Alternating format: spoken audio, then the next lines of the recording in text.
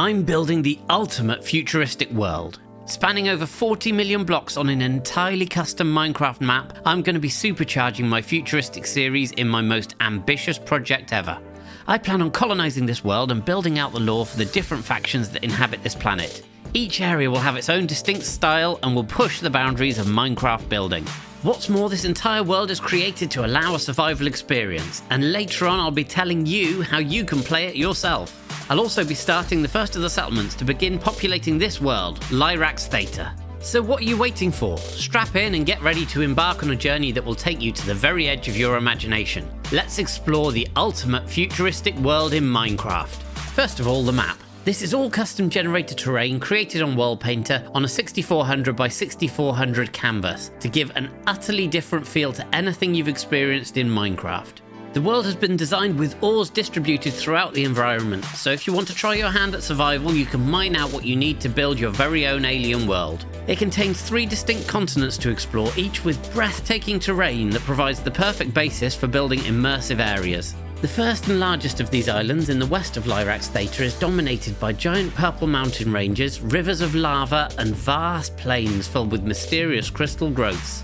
This aesthetic is all based on ideas from my original futuristic series, and I'll be using builds from this world alongside brand new designs to help me create the first of the civilizations, the Aethra. The Aethra are a technologist society who value innovation and progress. They believe that the advancement of technology is the key to unlocking the secrets of the universe.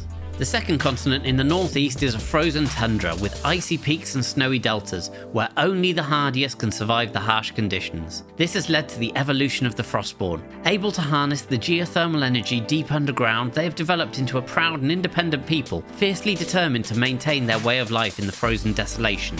The last of the islands is a severe land in the southeast, with sulphurous rivers and seas from the tectonic activity in the area and huge volcanoes overshadowing the landscape. This is the land of the Moltenites. They have natural talent for metallurgy and weapon crafting, and their society is highly militaristic and warlike.